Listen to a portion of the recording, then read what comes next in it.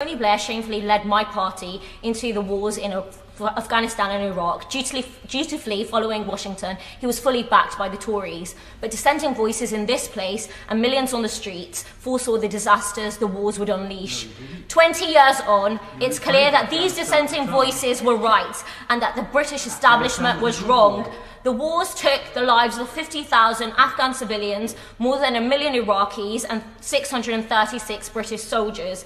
They destabilised a whole region. They undermined democracy at home, they made us all unsafe, and now the Taliban are set to regain power in Afghanistan. So does the Prime Minister agree that these catastrophic wars, Afghanistan and Iraq, show the need for a new foreign policy, one that is based on restraint and diplomacy, not military aggression? Prime Minister.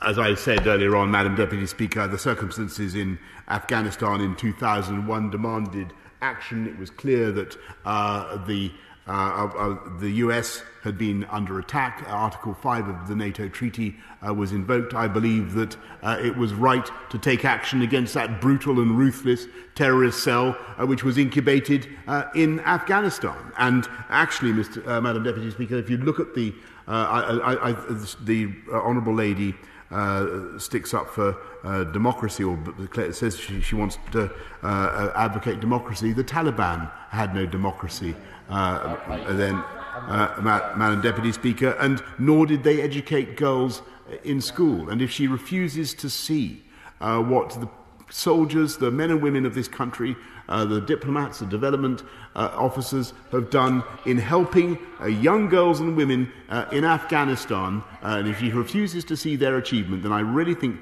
that she is blind to the facts.